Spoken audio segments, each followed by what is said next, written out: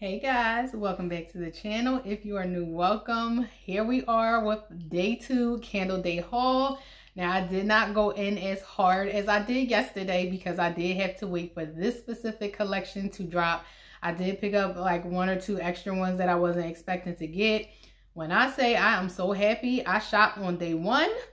When I say my store had the scraps left, my store was almost wiped out. Like you could tell where they were like filling in spots where candles were yesterday with like body care and single wicks. It was crazy. Now it wasn't crowded.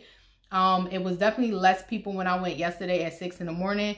I'm so glad I went today at 8. I just happened to check to see if my store was open, and they were. Because if I would have got there an hour earlier, the collection that I was waiting for the gourmands to drop, there was a very limited collection. Like soon as you walk in, it's like 2 podiums where they have like the candle drop candles and stuff like that as soon as you walk in, and they had a few of each scent. So I didn't go crazy because as I walked throughout the store, I saw that a lot of people were like asking for certain things, and they're like, oh, it's sold out. You could check online, and they were like, oh, it's sold out online. And some people was just like, I wish I would have just came yesterday. So I didn't want to take up all of the gourmand candles. I did want to leave some for others to get, but I definitely secured the amount that I wanted to get for the candles. So I'm going to give my cold sniff impressions. Let's get into this haul. So before we jump into the gourmand collection, the 2 random ones that I picked up, I ended up grabbing a mahogany coconut, and this was at the register. So while I was waiting, I saw a couple of candles that were up there. I saw cedar and suede, which I had before, but I did swap it out when I had it because the projection just wasn't enough for me. Beautiful scent, but the projection was lacking in the bedroom, and I was going to get it, but then I was like, you already exchanged it once, so obviously you wasn't happy with it. So I left that there to get mahogany coconut. Once I determined that mahogany coconut is more of like a earthy coconut type of scent, it grew on me. So this has scent notes of creamy coconut, mahogany woods, and English lavender. I always get one of these to try out each year to see how I'm gonna feel about it. So this is the year that I decided to take the gamble and get it again. And it also has that pretty like rainbow colored like tie-dye type of packaging on it, like fresh cut lilacs and white tea and sage. So I went ahead and grabbed this because this was low in stock in my store. Then the next candle I decided to pick up that I didn't purchase throughout the time that this candle was dropped. Yesterday they had about 5. I had it, I put it back, and then I saw they restocked it some more. So I was like, this may be the last time I see this candle in my store, so let me go ahead and pick it up. And it's no other than the Happy Hanukkah candle. I had wild berry ube with this, and I kept smelling them. This one just smelled better to me, even if it is a repackage of wild berry jam donut. The jam note that I get in this, I liked more than the wild berry ube, so I left wild berry ube behind and picked up this one. So this is the only one that I have, and I will be burning through it this month, so I'm glad that I picked this one up. So if you watched my previous channel, then you know I am not the biggest fan of gourmands. I just started getting into gourmands this year. So when you see that I backed up something, that means to me it was pretty good on cold. So the first candle that I backed up from that collection is none other than the white chocolate macadamia. I did see mixed reviews on Instagram on this candle with people doing their different cold sniffs, but one thing I will say, if you are ever unsure about something, smell it for yourself. Smell it for yourself, because from what I saw this being described as and what I smelled, it wasn't giving what I saw on Instagram. So white chocolate macadamia has chewy cookie filled with crunchy macadamia nuts and white chocolate chips. So let me tell you what's going on with this candle. On cold sniff, I get a dominant macadamia nut note, which I like.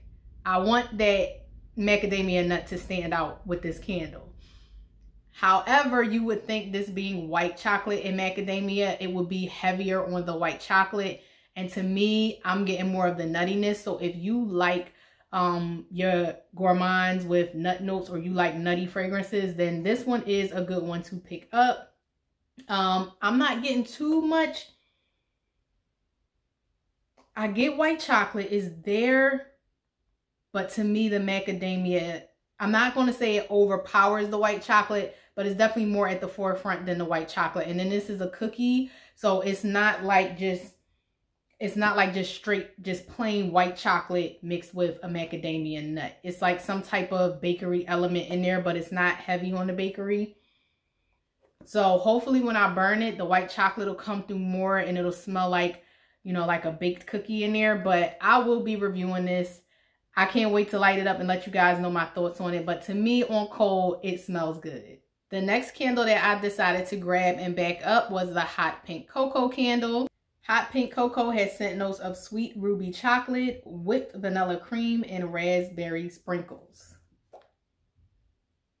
And I get more raspberry with a chocolate background, like a chocolate undertone. So the chocolate does not overpower the raspberry note in this candle. It smells delicious.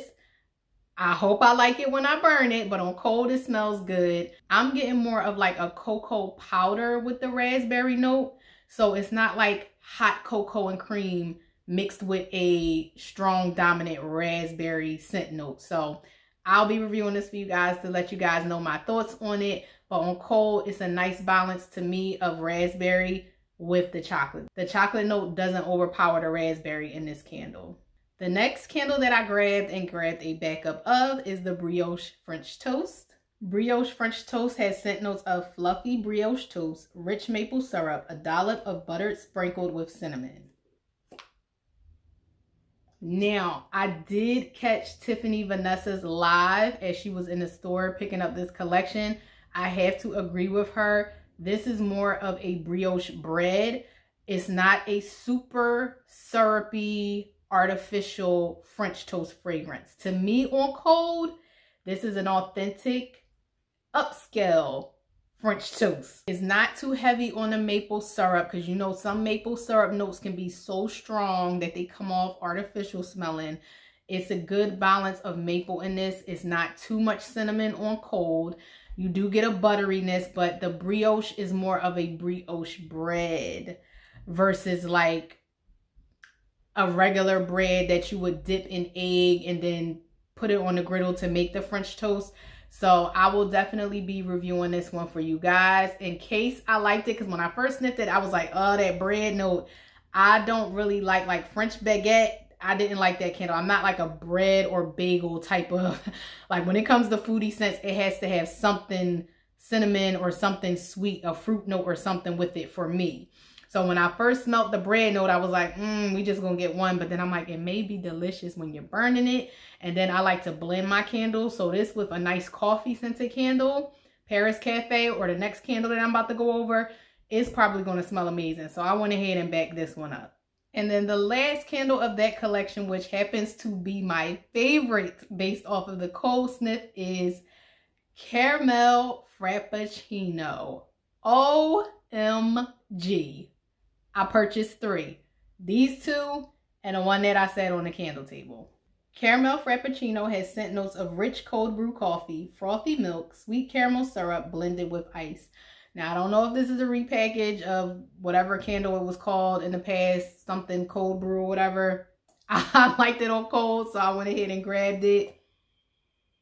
This definitely, I love caramel Frappuccinos. Whenever I get a Frappuccino, it's a caramel one. I love caramel fragrances when they're done right. I don't like those overdone, artificial, too sweet, syrupy, sweet caramel fragrances. But this, And I feel like when you burn brioche French toast and you light this one up, you could light brioche French toast up with Coffee House from Goose Creek or Paris Cafe from Bath & Body Works.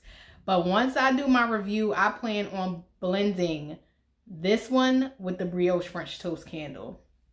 It smells authentic to a Starbucks or a coffee house caramel Frappuccino. I don't get any sourness from the froth milk note in this candle, at least not on cold. It's a nice amount of caramel in there. It's not overdone. And then you get that nice like brewed coffee, like a cold brew mixed with the caramel. Amazing on cold. So I can't wait to review this for you guys. That is all I have for my day 2 candle haul. I was hoping that the All Is Calm collection would have been out in store today. But I'm kind of glad it wasn't, because then I was able to get backups of this collection.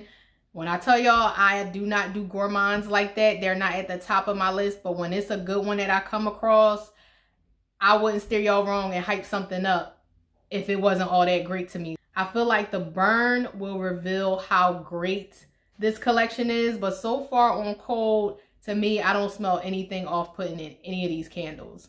All Is Calm in my store probably will not drop until after Candle Day, which I'm okay with. The $9.95 price point is great to get candles, but I'm okay with if it's a $13.95. $14.95 is pushing it a little bit, but between $12.95 and $13.95 when that collection drops, I believe it was only about 5 or 6 different fragrances that I wanted from that collection.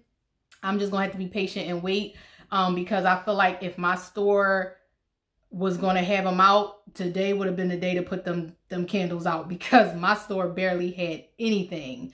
And I feel like they're going to need candles after Candle Day to put in those spots where everything is like kind of selling out. So I completely understand it. I'll be patient. I have more than enough candles. Honestly, I am thankful, because at one point I thought I was not going to be able to participate in Candle Day, let alone start up a new channel, due to other financial responsibilities that came up. So getting a big chunk of my Candle Day list out of the way for the $9.95 price point, I am content with that. There is no complaints here. I enjoyed my Candle Day. I hope you guys did too. I'm burning Candy Cane Colada now so that I can get that review posted today, as well as Cosmopolitan and hopefully Top Shelf Elf. If you guys like this video, make sure you give it a thumbs up. Don't forget to hit that subscribe button. And until next time, bye.